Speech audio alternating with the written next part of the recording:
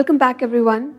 We are studying from the life of Deborah, and we've seen that she and her team stepped into battle and they overcame the enemy in the most unusual way. We will talk more about it soon. But today, what I want to look at is the fact that even before the battle was won, Deborah proclaims victory. We read in Judges chapter 4 and verse 14, "Then Deborah said to Barak, 'Up, for this is the day in which the Lord has delivered Sisera into your hand. Has not the Lord gone out before you?' So Barak went down from Mount Tabor and 10,000 men following him." Isn't it interesting to note that the battle is still unfolding, and in the midst of the battle, there is a proclamation of the end of the battle and the result of the battle. How in the world did Deborah know what would come out of this particular battle? We know that Deborah was a prophetess, and therefore she was anointed by the Spirit of God to hear from God.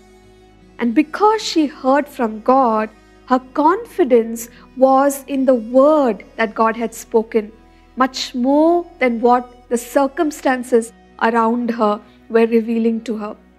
The battle was not a straightforward one, and even as you read about the different incidents that took place, it did not seem somewhere midway as if Barak was winning it. In fact, the enemy commander, Sisera, had escaped, and he had moved out of the control of Barak.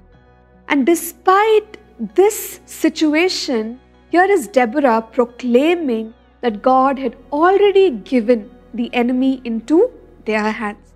Now, there's something very important for us to learn from this.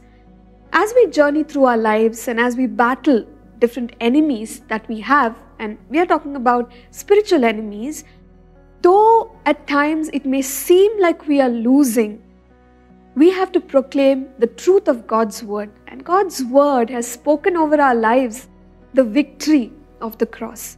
And so let us speak that word knowing the result, the overcoming that Christ has already given us. We know that we are fighting a defeated foe in Satan. And we know that the Lord Jesus has made a public spectacle on him, public spectacle of the enemy by triumphing on the cross for us.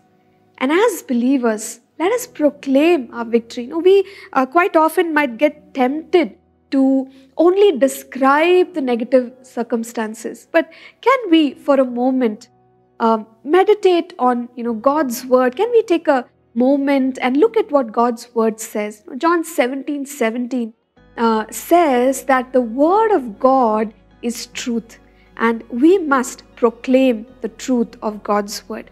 And also we read in Isaiah 46 and verse 10 that God is a God who knows the end from the beginning.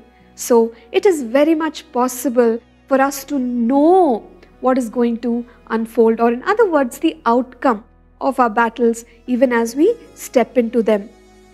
So just want to encourage us to have God's word in our hearts as well as in our mouths. Can we pray together?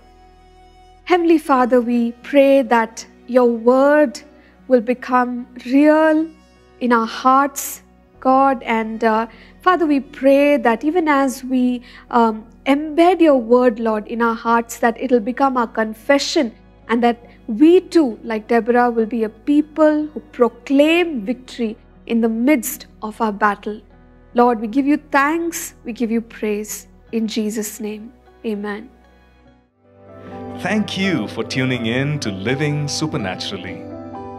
For more resources to strengthen your spiritual walk, please visit apcwo.org.